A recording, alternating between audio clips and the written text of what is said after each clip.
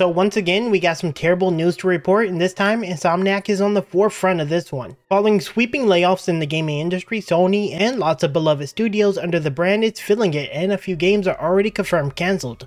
Let's talk about it. No! God, please, no! What's up everybody, it's your boy Saga bringing you awesome fast information regarding all things PlayStation gaming. If you enjoy content that respects your time, hit the like button to get this video out to other gaming fans, but if you didn't, drop a dislike so I know exactly where to improve. So yeah, once again, layoffs are hitting the gaming world, and this time Sony is in the crosshairs. Sadly, being a PlayStation focused channel, this means a lot of games probably a good portion of you are playing are being affected by this. First off, Sony has laid off a staggering 900 employees, which will be affecting studios like Naughty Dog, creators of Last of Us and Watch Dogs, Insomniac Games with Spider-Man and the upcoming Wolverine game, and sadly Sprite, a London-based studio that was working on, get this, the Twisted Metal live service game. Now personally, I grew up in the late 90s, early 2000s, so to see another Twisted Metal game getting cancelled is a bit disheartening. Now sadly, the bad news doesn't stop there, and as I mentioned earlier, Insomniac has taken a hit in the workforce. As we know from insider information, some people working on the now leaked Wolverine game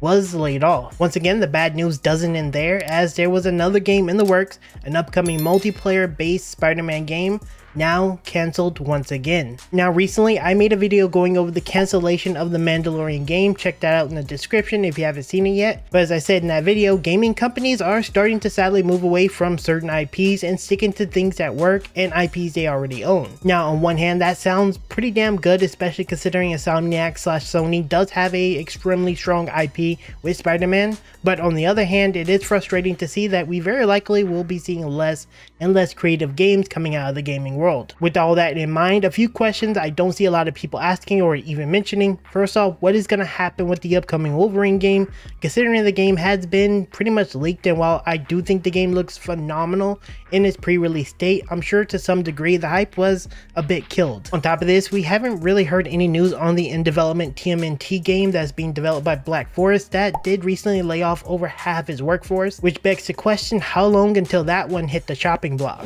Either way, things are continuing to look pretty grim for the gaming world, and hopefully layoffs slow down. The video on screen now goes over the possibility of yet another highly anticipated game, Grand Theft Auto 6, facing some huge drama that could delay the release.